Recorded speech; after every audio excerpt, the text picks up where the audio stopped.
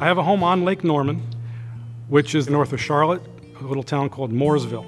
My job kind of chose where I had to live before. This was the first house buying experience where I decided I want to live here. I've always had the dream my whole life, ever since I was about 5 years old. I wanted to live on waterfront property.